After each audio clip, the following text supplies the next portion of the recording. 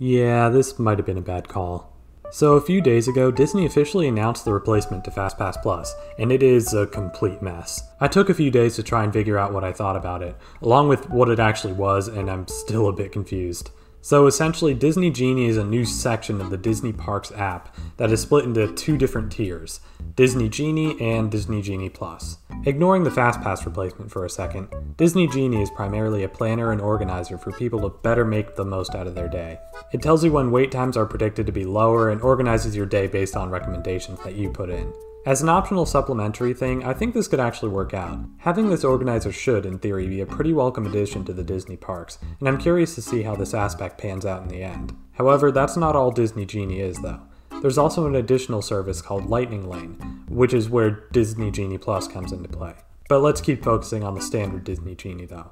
With the standard free Disney Genie, you will be able to purchase up to 2 Lightning Lane passes for 2 individual attractions. The Lightning Lane passes don't come for free like the 3 passes that used to come with FastPass Plus. Instead, you have to purchase them for each attraction you'd like to ride. Now, as far as I'm aware, there's no pricing on the individual attractions so far. All we know is that pricing for this option will vary by date, attraction, and park. Needless to say, that doesn't sound great.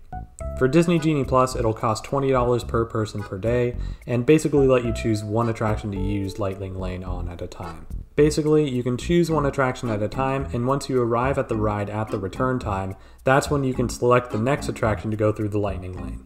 It also has some other perks like AR lenses and some audio stuff throughout the park, but those are smaller things. Another thing to note about both Disney Genie Plus and the individual Lightning Lanes is that they are limited for each day, and it doesn't seem like you can buy them until park opening, unless you're a resort guest. If you stay in a resort, you can purchase either Disney Genie Plus or Lightning Lane starting at 7 AM.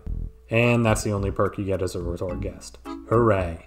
God, I explained it myself and I'm still confused. Essentially, Disney kinda dropped the ball with this. Like I said, FastPass Plus wasn't perfect, but it was certainly much better and less confusing than this is. Disney Genie is just so much more confusing than it needed to be, and I don't understand why Disney complicated things to this degree. Not to mention, charging for services that used to be free clearly was not a good move considering the fan reaction. I'm definitely in the same boat. This seems to be a pretty bad replacement for the previous service, especially considering that some rides don't even work with Disney Genie Plus, which are usually the more popular rides.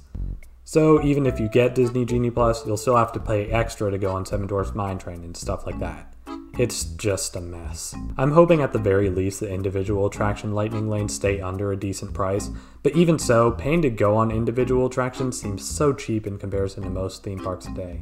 It's so weird. Anyhow, I hope that somewhat cleared things up for you. To be honest, I'm not 100% clear on this myself, but I took all the information that Disney made available and tried to sum it up to the best of my ability. So, what do you think of Disney Genie? Is it a good replacement, or should Disney have just stuck with FastPass Plus?